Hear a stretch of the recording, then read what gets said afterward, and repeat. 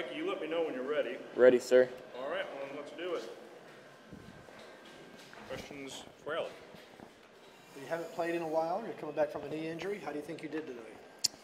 Yeah, I thought I did pretty well. This team, a lot of playing goalkeeper for this team is being able to help us build out of the back, and I think I helped us relieve pressure and helped us get out of their press, which was pretty high at the start and was high for most of the game.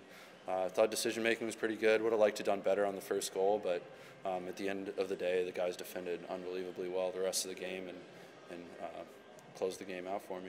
How satisfying 6 points from this tough stretch of 3 games in 8 days? Yeah, I mean, really tough stretch, 3 good teams, 2 of which away from home, so we should be really proud of that, get back to Atlanta and rest, and look forward to next Sunday at home. What exactly happened to your knee? Yeah, just some swelling. It was week to week. When Brad went down, it was kind of like you need to get back in training and get ready to play. So that's the life of a goalkeeper. You just always have to be ready. Miles made his second start of his career in Major League Soccer. How do you think he did tonight? Yeah, Miles is a special player. He's got a really bright future. You can see it on display. His passing's getting better every game.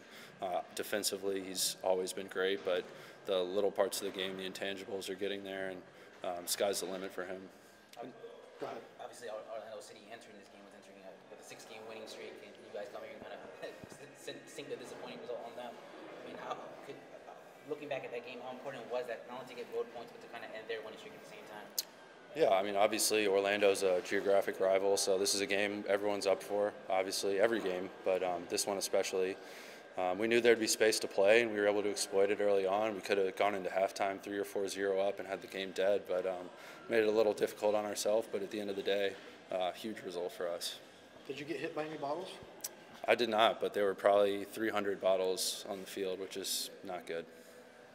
Go ahead. There's been talk about this being a rivalry.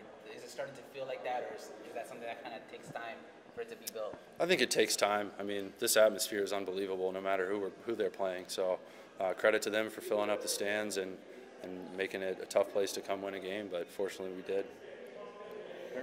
Now you got Red Bulls next week, and then New England after that. This tough stuff just does not stop. Yeah, another pressing team in Red Bull that'll come in and be organized and try to stop us from getting out on the break. So we got to prepare all week for another tough game. Did you know that y'all have already tied your mark for road wins from last season? I didn't, but not surprising. I mean, our form on the road, minus Houston, has been great. I mean, we've come in with great game plans. Guys have been mentally sharp, and we've done what we need to do. Anything else for Alec? Cool. Thanks, guys. Thank you. NASCAR mode, and credit to Alec Kann gloves for tonight's fantastic performance. Yeah, I forgot the plug.